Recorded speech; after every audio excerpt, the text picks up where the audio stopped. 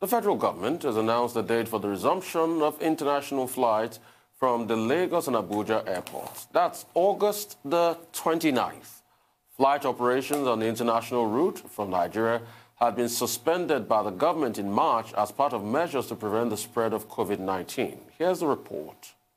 The Minister of Aviation says the process for the resumption of international flights will be similar to that of domestic flights, with the Muritala Mohammed International Airport in Lagos and the Nnamdi Azikiwe International Airport in Abuja resuming operations first. We are very glad today to announce that international flights will resume from the 29th of August 2020. It will start just like we did with the domestic. It will start with Lagos and Abuja. The protocols, procedures, and processes will be announced in due course. However, what we have become used to, physical distancing, wearing of masks, washing of hands, temperature taking, etc., will continue. So all protocols exist. They will continue alongside the opening of these airports. In the beginning, there will be 4 flights into Lagos and 4 flights into Abuja daily. We'll give further details on that in due course. With this announcement, the evacuation of Nigerians stranded abroad due to the coronavirus pandemic will be stopped from the 22nd of August to enable airports to fully prepare for reopening. A number of countries have signified intention to repatriate Nigerians convicted and pardon and parole in those countries. They include the United Arab Emirates, Egypt, and the United States of America.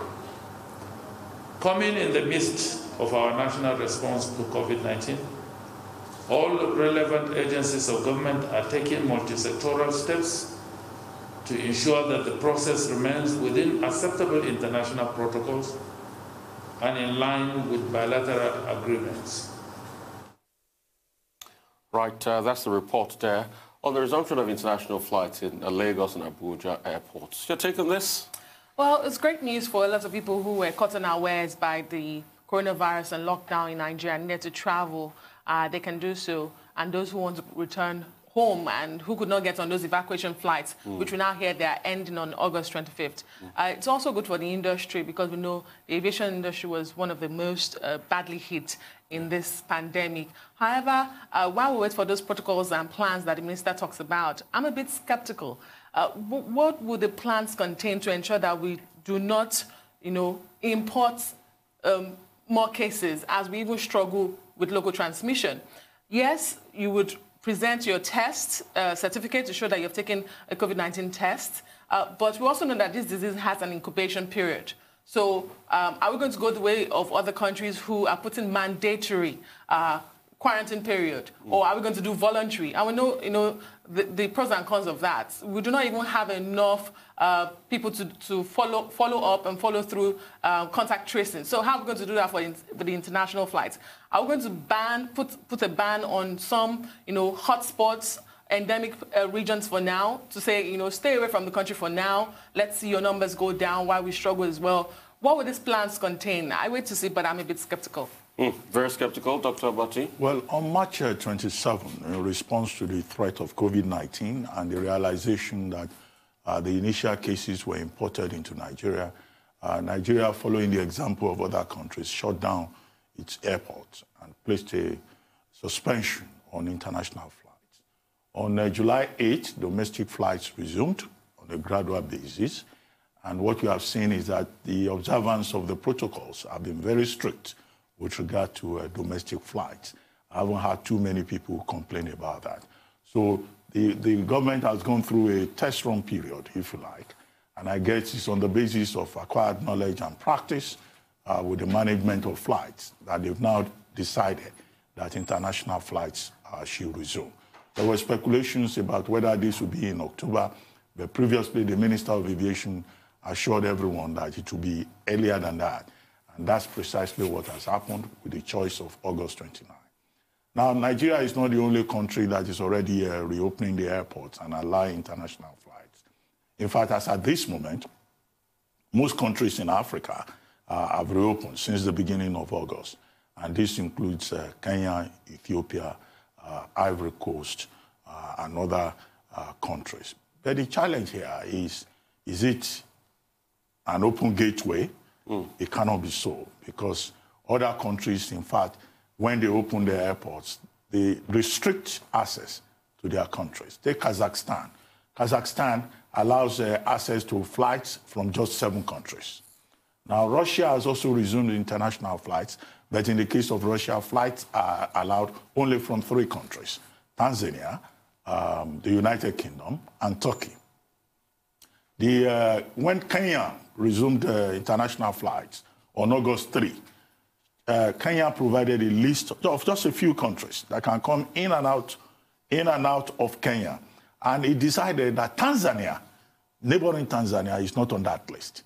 Now, Tanzania now has announced that Kenya, on the basis of reciprocal action, cannot come into Tanzania with its flights. So Nigeria has to consider all of this and weigh the options and inform us which countries.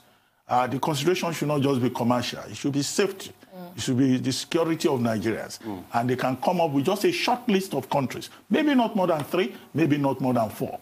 Now, many Nigerians have said that the reason we are reopening the airports for international flights is because students who school abroad will resume, in September. But I don't think that should be the priority. And then there are international protocols in place for international flights. I hope that the Minister of Aviation will also insist on that. Okay. And that the Center for Disease Control will also have a role to play in making sure that opening up our airports to international flights does not translate into an escalation in the positivity rate in Nigeria. All right, thank you so much for that, Dr. Bati and Adesua. That's all we've got okay, we've got another story. Barely 5 months after he celebrated his 70th anniversary, the former Chief Press Secretary to the dead Major General Muhammadu Buhari during his military regime as head of state in 1984, Malam Wada Maida has died. Until his death, Maida was a member of the Executive Board of International Press Institute, as well as the Chairman, Board of Directors of the News Agency of Nigeria. There are reports that Maida was in his office yesterday and did not show any signs of sickness, but slumped later at night in his house and failed to recover. Born on March 5, 1950 in Katsina State, Wada Maida was the chairman of the Board of Directors, People's Media, and the former editor-in-chief and managing director of News Agency of Nigeria. All right, I got rest his soul. That's all on news headlines. We'll take a short break now. When we return, we'll have the trio of Rotus, Michael, and Aaron to give us updates on Africa and global business and COVID-19. Stay with us.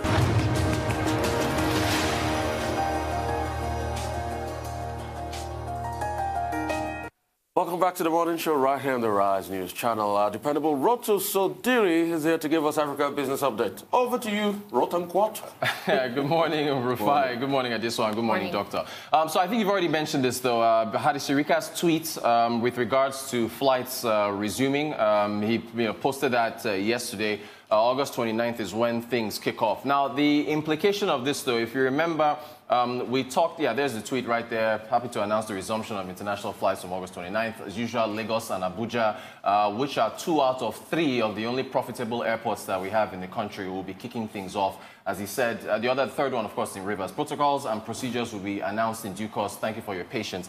If we go back to a conversation we had about NAMA, right? We talked about the financial struggles that they were facing. But we can put up that summary again.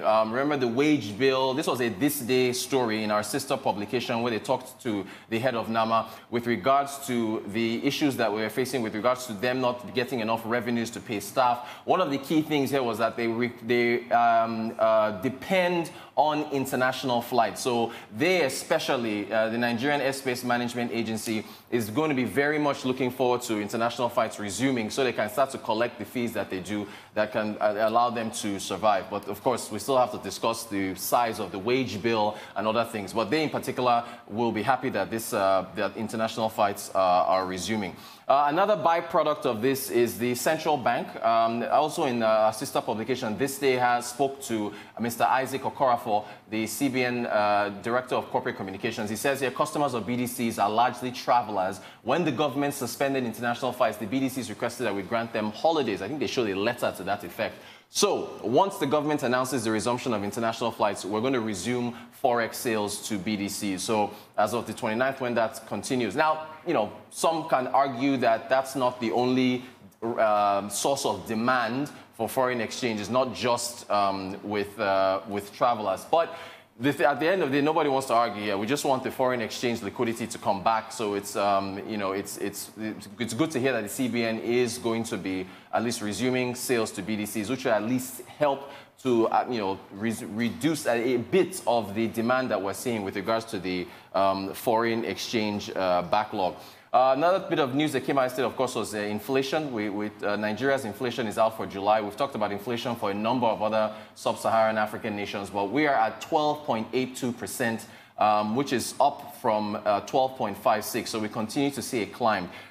Food inflation, that's one of the main drivers. 15.48% in July, was 15.1% in June. Rice, number of cereals and so on are part of the items that are pushing up food inflation. Also, the border closures, the supply chain disruptions due to COVID-19. Core inflation that strips out volatile food items, medical services and other items, that was at 10.1%. That actually slowed a bit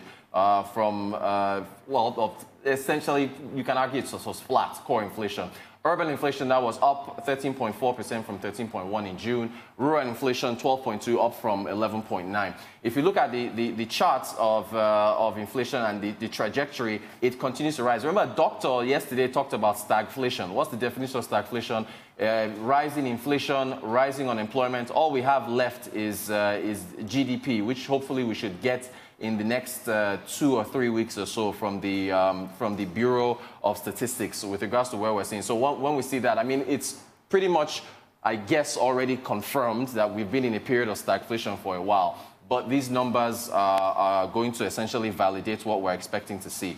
Finally, in South Africa, Tiger Brands is selling their meats division. They are selling it to 2 companies in South Africa. This was as a result of a listeriosis outbreak. It's a germ that attacks people with a weak immune system. It's a pretty bad infection. It led to about the death of 200 South Africans, I believe, in 2018, and the business was shut down. So they're selling it for about their meat processing division. They're selling it to 2 different South African companies. One of them is in piggery services, and they're selling it for about 428 million rand, which I think amounts to about $25 million.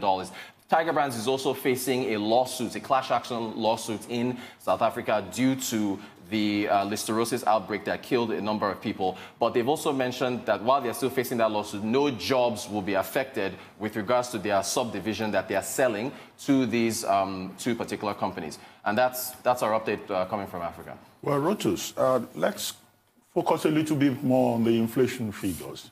Now, quite worrisome.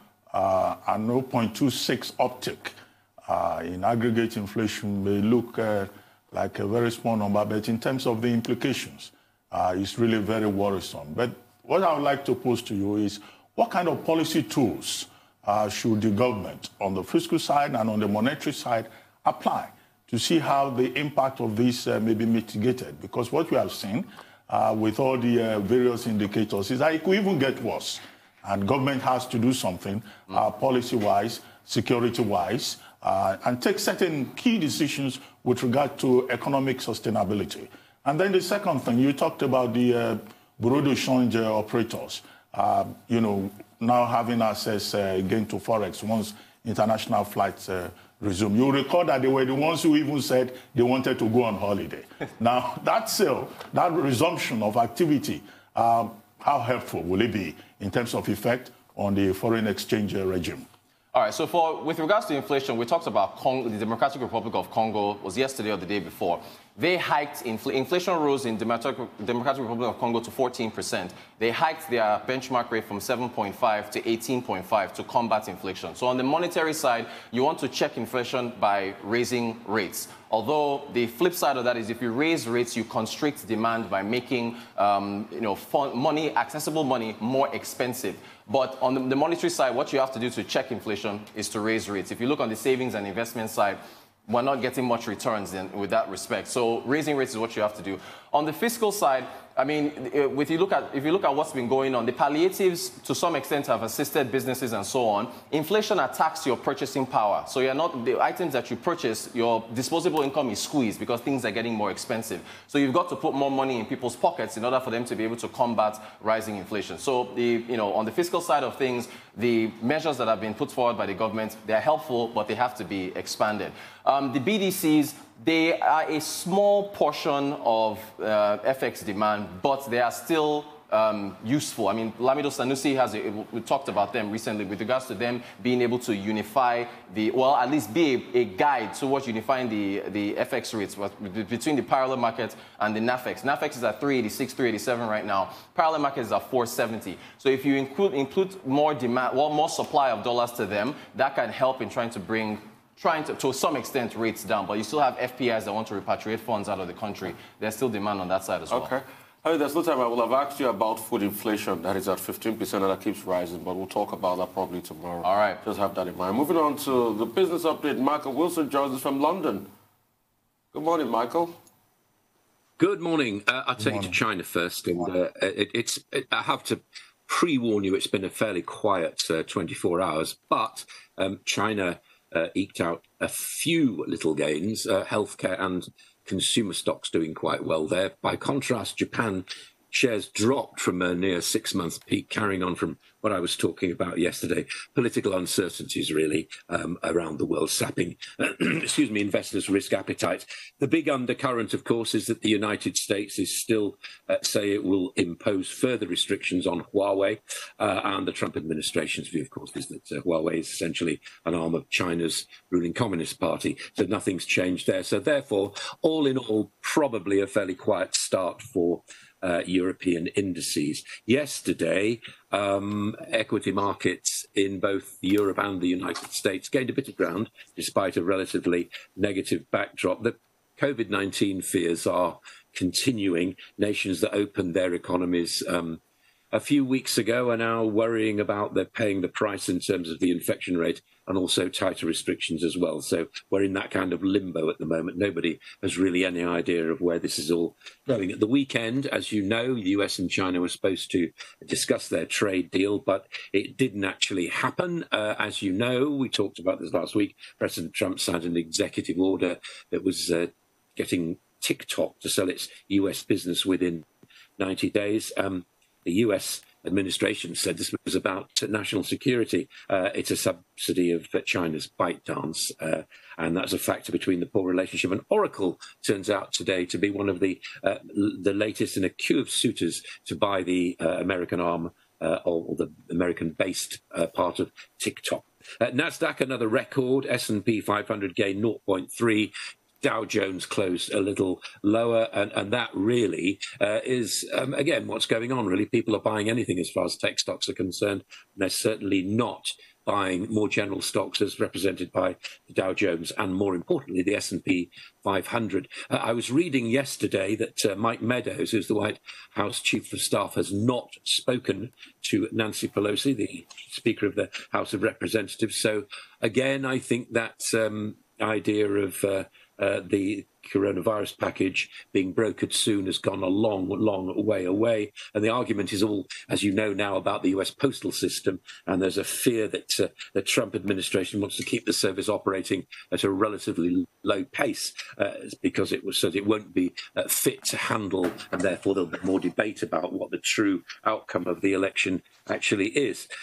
So we were talking, Doctor, yesterday about hopes of a V-shaped recovery, and that's gone further and further away. New York Fed manufacturing index is sort of confirming that. I won't go into the detail of it. You can read about it if you wish to, but I'm just saying that what's probably happened in terms of putting the world to rights is pent-up demand, which caused people to go out and shop, and maybe that's not happening anymore. So just briefly onto commodities, and the weakness in the US dollar has given a boost to gold, silver and platinum and so on. And also the rally in industrial metals has really meant that, particularly like copper and palladium, for example, is that dealers are on a sort of risk-on mode. As far as oil is concerned, OPEC confirmed, now this is interesting, OPEC's confirmed that 97% of its, OPEC Plus rather, confirmed that 97% of its members and so the Plus members have actually complied with the the production cuts that were proposed, and also Chinese firms have apparently booked tankers to transport 20 million barrels of US oil, covering August and September. So I think that's generally going to keep the oil market quite healthy, if you like, high-ish prices in the oil market for quite some time. And again, I could be wrong, but my sources are saying to me that we're due for a rise in the oil price, significant one, in the fourth quarter of the year. But of course, we'll see. That's the global view. Michael, two questions. One, President Trump has been blowing hot and cold. He says he's offering incentives to American companies to pull out of China, and that he hopes within the next 3 years through that to create about 10 million jobs within the US, and that companies that insist on doing business in China and refuse to pull out, or who insist on outsourcing jobs to China, would be sanctioned. Now, is a US divorce with China, is it really possible? Is it something that would happen? Or what we're just seeing is President Trump using the opportunity of election year to just make statements.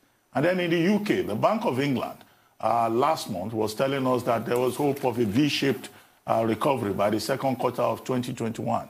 But now the same Bank of England is not so optimistic about the pace of recovery. And the Monetary Policy Committee at its last meeting still kept interest rates at 1% and also put a cap on a quantitative easing. Is that helpful in the light of the serious economic challenges that the UK is facing? I think let's do the Bank of England first. I think that the Bank of England will it operates. I don't know how your central bank operates, but the Bank of England operates through a series of agents, as they call them, throughout the UK. And these people are supposed to keep an eye on the pulse of what's happening in the economy. So the Monetary Policy Committee is a sort of central point of those reports, and that's why they take the policies that they do. Not to say that they don't have their own mind about things, and they don't have economists on it. Yes, of course they do. But I think you find things are changing. I think this is absolutely impossible to predict right now. I think the steadying voice of the Bank of England is to say we learned a lot of lessons, as did the banking sector during the financial crisis of 2008, and those lessons are being brought forward now. The bottom line, I think, Doctor, is that actually money is quite cheap at the moment, and so you can more or less say what you like. As far as the United States and China is concerned, yes, I think there's an enormous amount of political capital being shifted around at the moment. Again, I find it very odd that this stimulus package, and they say they are trillions of dollars apart still in terms of what they want to do. I do find it odd that that these politicians are planning to go into an election without anything being solved, because whatever flack and noise there will be about the election, I think that people would rather like a job to go to. Thank you very much indeed. And once all that's sorted out, then I think we can, there is a way forward. If I were a politician in the United States right now, I'd be worried about what my local voters would be thinking, because they'd be saying, what have you been doing in this debate? How is it now? Is it because the markets are doing quite well? Is it because, you've lost concentration? You don't speak to Nancy Pelosi? What's all that about? It's quite bizarre, isn't it? It's a very, very odd way of going about things. And I think that the electorate in the United States will, let's wait until Labour Day's over and all the rest of it. And then I think that they were going to make some pretty serious decisions about who they'd like in the White House. And it's not necessarily Joe Biden. Talk about the way to put off the voters, but still talking U.S.-China trade relations, Michael. National security seems a convenient excuse, but do you think that the Trump administration is using national security to frustrate Chinese businesses? I think, excuse me. I think what's happening in the United States, as far as China's concerned, is this is a very good thing to take into an election, to say that we're going to build our own semiconductors and all the rest of it, and we're going to own that particular part of the economy that Huawei finds itself in, not just, of course, in the United States, but also in the UK and around the world as well. So it's become a very convenient whipping boy for politicians to be able to say, well, we're going to, because the next thing is to say, well, where will you make them? Well, I don't know. They'll make them in weak constituencies, in weak districts, and they will promise thousands of jobs. I mean, that's what, as a politician, that's what I'd be doing. And I think that's what's happening in the United States. So, yes, it is frustrating, Huawei. And I would go back to the point about China. They do not think in the same, and this is not a racist label at all. This is the way that they think about eras. They do not think about political ups and downs. They think about long eras, and the present era is, I don't know when it's going to expire, but that's the truth of it. They're playing a very long... I can well tell you when it's going to expire. There's a book called The 100-Year Plan about China. So it's going to expire about the next 100 years. But thank you so much for that. And that's why Michael is not a politician. Michael Wilson, thank you so much. For updates on COVID-19 pandemic, Aaron Akerjala is here with us. Aaron, great to talk to you. Yeah, good morning to you, Rufai. Good morning, Doctor. Good morning. More importantly, good morning to you, Adesua. More importantly, thank you very much, and good morning, Aaron. Okay, let's get straight into the matter today and looking at how things are actually playing out in terms of COVID-19. Now, the numbers, we still have been talking about the numbers. 21,885,268 are the number of confirmed cases globally. And at the moment, we still have well over 700,000, getting closer to 800,000 global deaths, with the United States, Brazil, and Mexico, and India, in that particular order, still leading in the number of deaths and mortality we've seen for COVID-19. But yesterday, something actually came up, and talking about COVID-19, there've been a back and forth between, this morning, there's been a back and forth between the U.S. President and the Prime Minister of New Zealand, Jacinda Ardern, and the U.S. President. Now, they've been talking about COVID-19 in their country. Donald Trump referenced what is happening in New Zealand, and I think the only difference was that he overemphasized what is happening in New Zealand. We've seen an upsurge of cases in New Zealand recently, more because we knew that they went 102 days without an infection. That was no doubt settled, but they've seen an upsurge of cases. As a matter of fact, just yesterday, we've seen 19 cases, of which 17 came from the Auckland region. And you look at that right now, that just puts them side by side. There is no comparison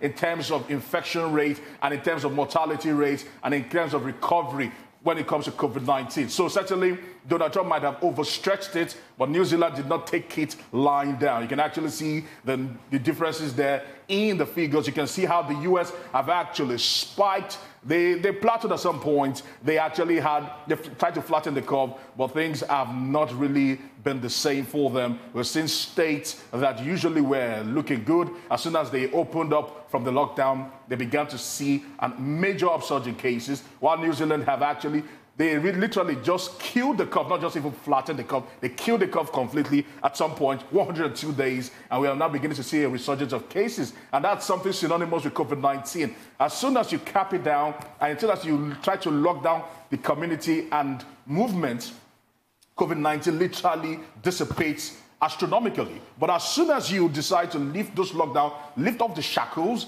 then you begin to see spread. As long as people are moving, COVID-19 will keep spreading. And that is a fact at the moment. Since we're talking about facts, let's actually look at some sciences now. There have been a lot of sciences and there's been a lot of talk about COVID-19 and how things are actually playing out, looking at the new research that is actually coming. Before we come into what is happening in Novavax, the new research that is actually coming in right now has actually making some major points about COVID-19. Remember, this is a novel virus, and more importantly, we're getting to know this. We're learning on our feet and learning on the go in terms of COVID-19. And there are some facts that have actually come in, and one of the major ones is that mild COVID-19 patients have induced prolonged immune response. We've seen this thing happen with COVID-19 patients.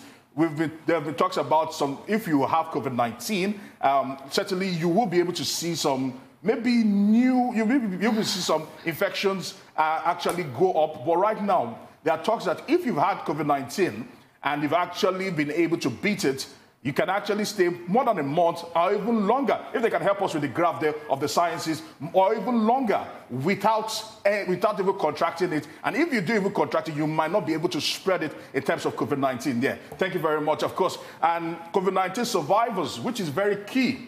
They say most of them are prone to psychiatric disorders or prone to mental illnesses. So we've seen COVID-19, or rather the test that was being done on several people, noticed that there was a pattern that some people do have psychiatric disorders after experiencing COVID-19, severe or mild. So for those who have actually found themselves in this particular situation, they should seek medical help, because it's very, very common, or it's becoming a trend with COVID-19. Another one actually says that the early use of antibody-rich adolescent plasma has actually helped the mortality rate heavily, reducing it drastically. So we were talking about antibodies and the plasmas in the fight against COVID-19, and it is still one of the best ways to combat those who are suffering from severe COVID-19 symptoms.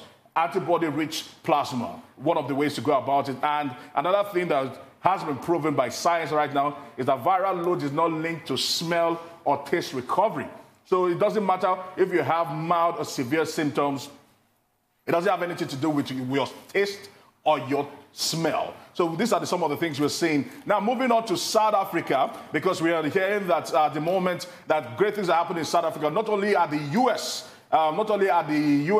giving PPEs to the South African government, also let's tell you that Novavax they've actually come out and said that they will be starting the first phase of clinical trial in South Africa. And that's Glenn Gregory talking about the president of R&D for Novavax, saying that the vaccine, talking about the MVS CoV 2373, will be going into phase 2 of the clinical trial. So let's see what actually becomes of that. We know that a lot of work has been done with the Wits University in South Africa, which is being headed by Dr. Madhi. We saw the Oxford University go to that same Wits University, and right now Novavax are going there also for major clinical trials. We're hoping that they will be successful. The Bill and Melinda Gates Foundation are supporting Novavax with $15 million in grants for this particular trial. So we're hoping good things actually come out from this, because ultimately it is the world that will be better off for it. All right. I'm really excited about the stories you brought forward today, but I want to talk about Lagos. I read a report recently that says the cases are pretty much going down. If you look at it, do you have any thing to buttress that? I also want to talk about the vaccine race. Where are we on this? Yeah. Phase 3 going on with the Russian vaccine. How far are we going on that? Most importantly, too, you talked about the fact that research showed that people that have coronavirus before might suffer mental illness. We've seen stories like that. Also, neurological disorders and other things like this are things part of it. Is there another threshold to how long you can carry that antibody? Some people are saying you can't go beyond 3 months. Some people are saying you can't go beyond 1 month. Some people are saying you can go for life. Have they done enough research? Here are those 3 questions. All right, starting from the last question, certainly we're not sure yet, but some say that antibodies do dissipate in the body after 3 months. Right now, they're saying that between 1 month, or it could even last as much as 6 months or even longer. We're not sure of the time frame, but certainly we found out that those that have actually contracted COVID-19 and have been able to beat it most times actually produce the antibodies that can stretch for a long period of time. But more importantly is the fact that not just them producing these antibodies, the fact that when they do contact COVID-19, again, they will not become spreaders, which is actually very good news there. So you might even have COVID-19 and not even know it, but the fact that you are not a spreader certainly makes it very, very good. So, which is very comforting, I must actually say. Lagos State, we've been seeing things. Testing is one thing, and another thing is, I must say, with a lot being put into the mix in terms of COVID-19 and the way Nigeria has actually handled COVID-19, we can't really say for sure. There are no sciences backing why there might be an upsurge of cases or why there might be a reduction of cases in places in Nigeria. I must say, I'm going to be very sincere with you. The vaccine.